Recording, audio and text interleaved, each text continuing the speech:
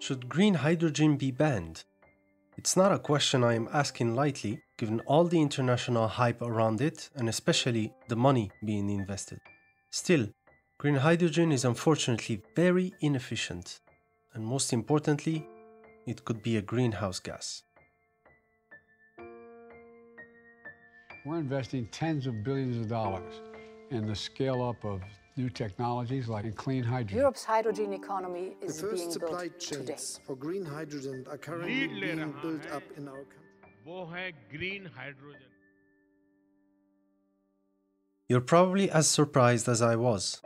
Hydrogen can be produced from renewables, and burning it only produces water, right? Well, this is true until you add another greenhouse gas to the equation, methane. Earth's atmosphere is a mix of multiple gases. Most of these remain at constant concentration because they get produced and consumed naturally at the same time.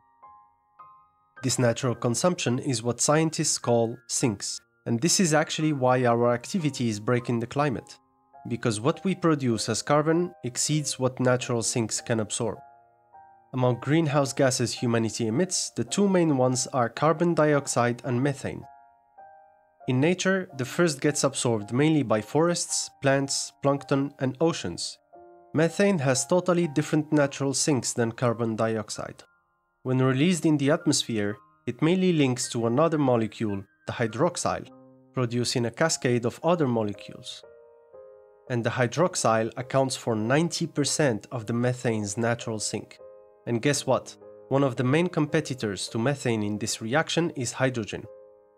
When released in the atmosphere, hydrogen reacts with hydroxyl to form water. This phenomenon is known since decades by the scientific community. But as long as hydrogen released in the atmosphere by human activity was limited, this did not pose any concerns. With the current hype on hydrogen all around the world, it became necessary to calculate this effect. In this study published in Nature, scientists calculated how much hydroxyl consumption by hydrogen could impact methane sink. They used different scenarios, some based on blue hydrogen, produced using methane steam reforming, combined with carbon capture, while other scenarios were based on green hydrogen, produced using renewable energy. And among all scenarios compared, only two do not increase greenhouse effect.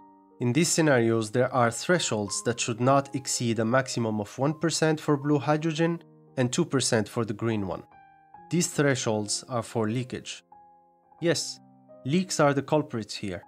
And this is because hydrogen has a unique specificity, which also makes it absolutely not interesting for many applications. For hydrogen, we can confidently say, size matters. On paper, hydrogen is promising as it is the most abundant element in the universe. But on Earth, its scarcity, as it's almost always linked to something else, as well as its size, are big problems. That's why it needs energy to be produced and stored, a lot of energy.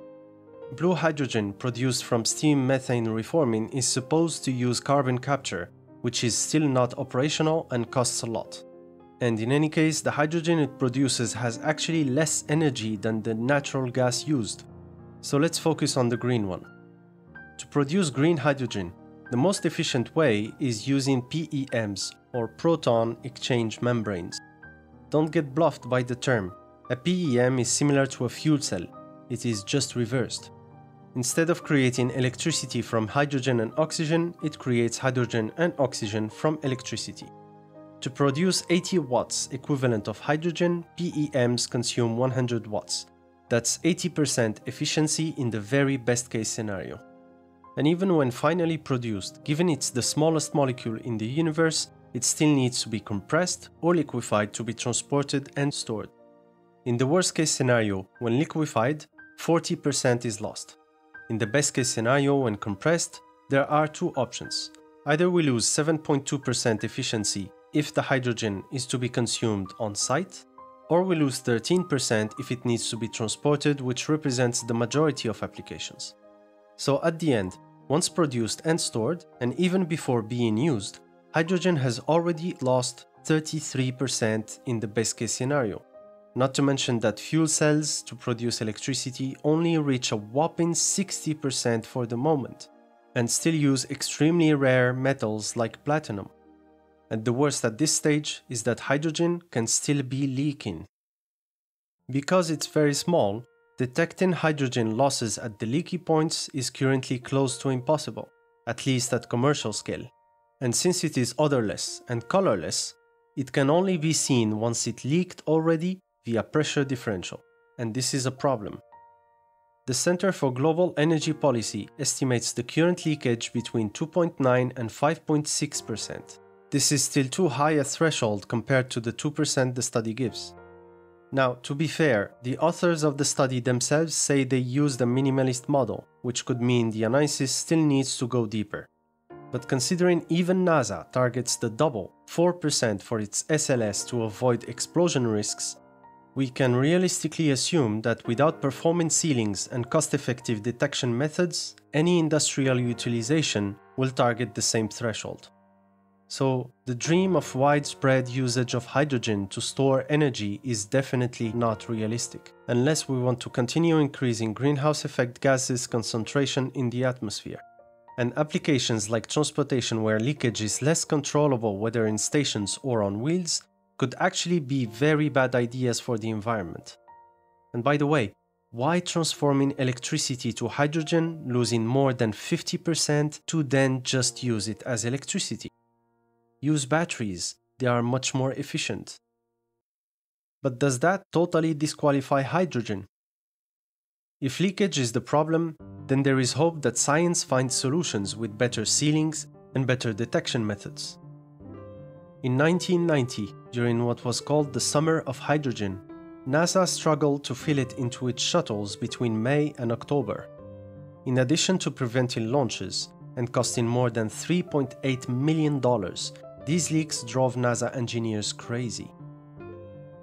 This is one of the reasons why NASA invented a sensor that can detect hydrogen and can function in all conditions.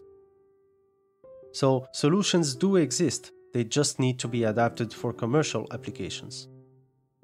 Another solution could come from storage.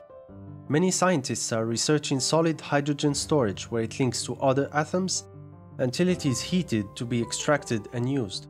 This adds additional energy needs, but it could at least be an opportunity for other applications where batteries cannot be used like freight, industry heat, and aviation.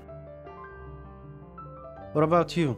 Do you think hydrogen should be banned, or can it still be used to solve the climate change? Let me know in the comments. In any case, the question whether hydrogen is a solution or not should be answered very quickly given its indirect greenhouse effect, the international hype around it, but also the climate tipping points we could be reaching very soon.